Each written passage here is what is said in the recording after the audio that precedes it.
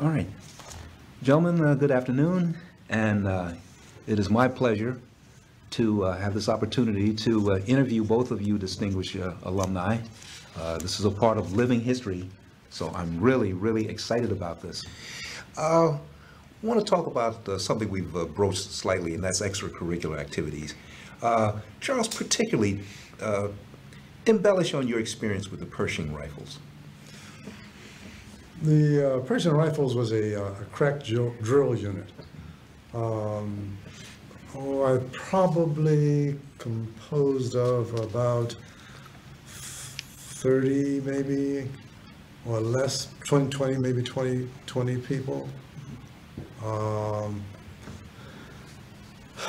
The precision in which we had to drill in terms of handling the rifles, we used M1 rifles, and the movements that we were able to accomplish with those rifles looked very good. And I'm sure you've probably seen similar exhibitions because everyone was doing the same thing at the same time, a little fancier than the regular maneuvers that you would do with a rifle in terms of right shoulder, left shoulder, presenting arms, and so on. But it took quite a bit of practice to learn the routines and to be able to do them either in sequence or do them at the same time that the rest of the company was doing them. That was a form of discipline that was different than the regular discipline that you're exposed to in the military.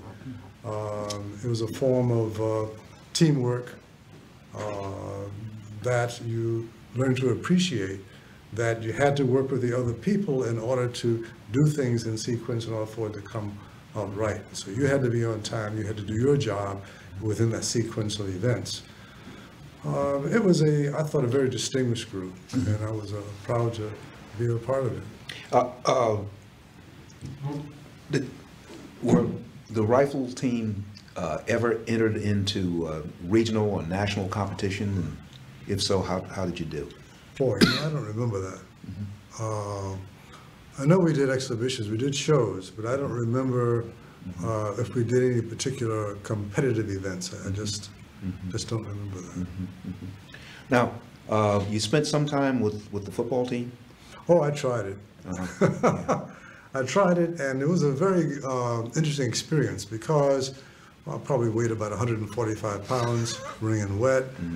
And I remember one particular event, I was on the field for football practice, and the coach had us to do some tackling drills. And I don't remember the guy's name, but I remember he was from Scranton, Pennsylvania. And he was probably weighed about 175 pounds. And his job was to run toward me, my job was to tackle him. And I tackled him, but he drugged me for about 15 feet. And it was that point that I understood that football probably was not the sport for me. So from football, I think I went to Persian rifles. I decided, no, this really isn't what I need to do.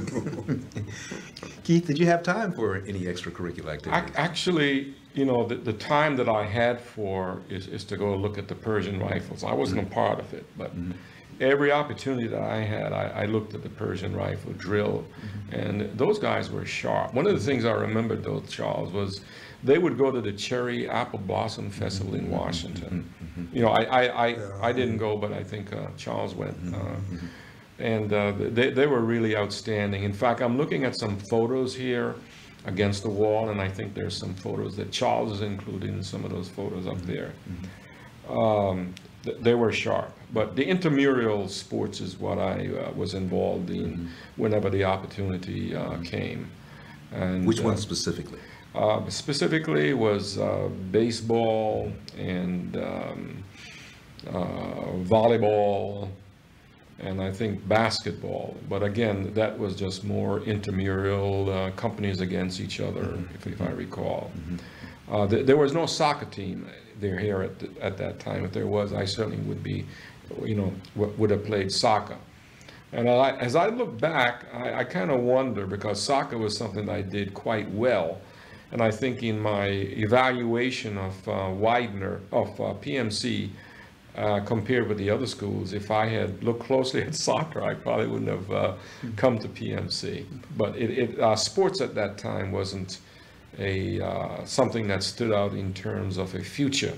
So therefore, I think when you went to school, unless you were outstanding in some particular form of sports, especially if I recall back then, I think Syracuse, Jimmy Brown at Syracuse stood out, but there weren't too many blacks in athletics in colleges at that time.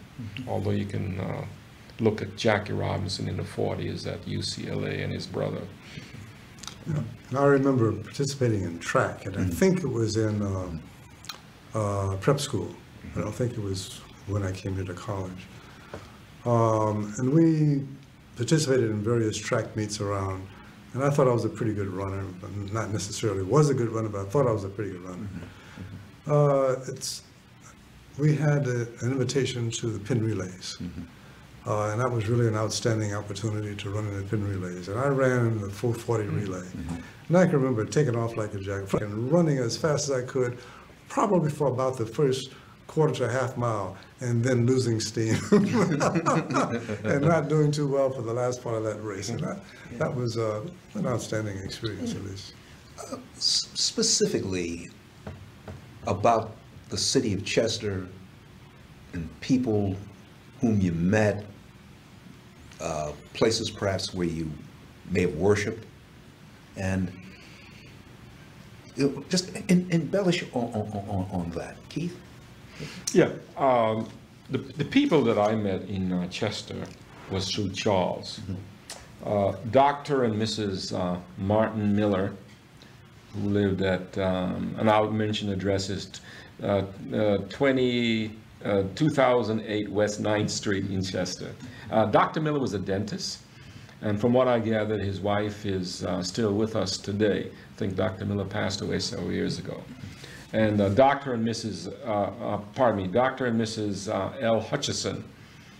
Dr. Hutchison was a general physician in Chester, and I think Charles can talk more about that.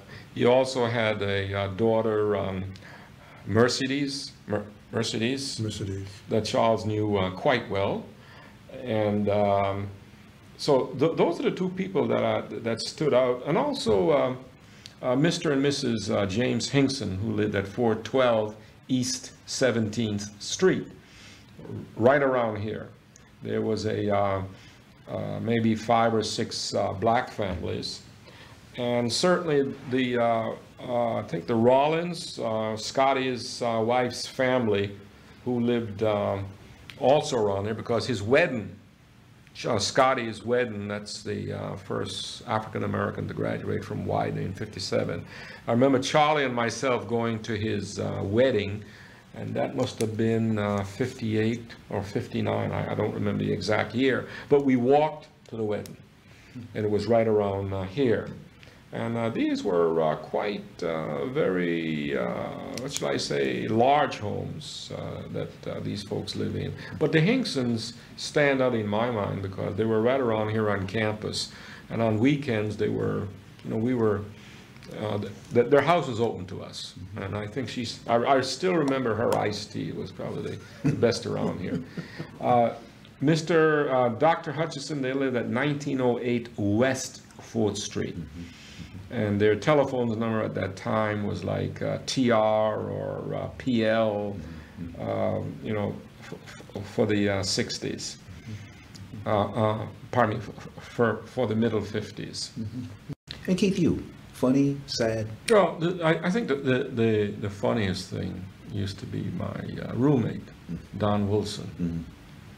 I know Don will probably hear this tape, but Don had a problem getting up in the morning, and Charlie Lowrie, Danny Lowrie, I should say, Danny Lowrie, what we would do, we'd either pour water on his face, or I remember the one that we did the best, he was all dressed, and we would just lead him downstairs, and we just let him into a closet and locked the door.